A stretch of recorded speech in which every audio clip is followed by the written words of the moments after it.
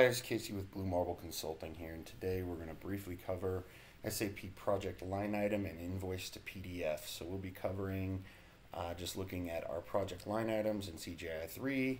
We'll be exporting that to an XLS. We'll show a PDF invoice, and then we will post a JV posting via template. With that, let's jump into the demo. So here we go. We have our CJI3 screen up here. This is just a project line item screen. You can see I've got a project lined up. If you jump into it and execute the project, we can see our line items that are posted for our project.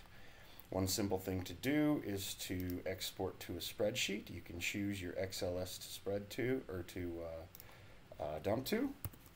And with that, you'll get something like this. So very easy to see reports that you don't have to do much to manipulate them to look good.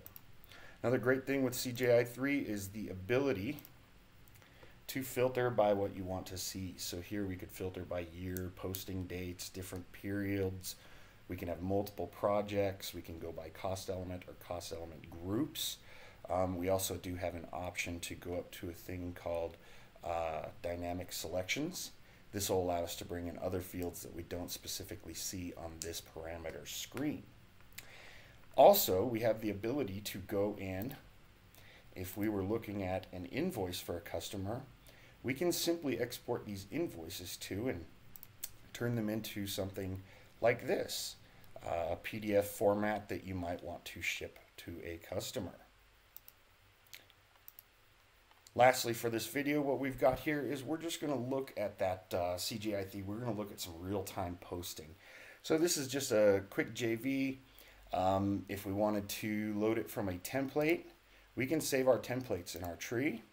So if I have one that I wanted to look at, so what we've got here is I've got a template that was just built. Maybe it's a recurring posting.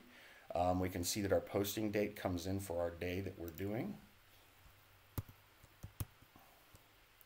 And we've just got a document date. We might plug in a reference. And you can see our posting is checked out here. We've got green.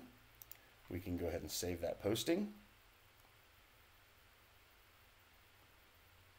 We'll get a document number down here in the corner. And then what we can go do is we can run back and we can run our project line item report. And we can see that that posting just took place. So what we just did here is we ran through CJI3. We dumped our CJI3 report into an XLS. We showed you how you could filter to run your report. We showed an invoice to PDF, and we posted a journal voucher via a template. If you have any information you'd like from Blue Marble Consulting or our SAP consulting abilities, please contact us via the data on the screen. Thank you.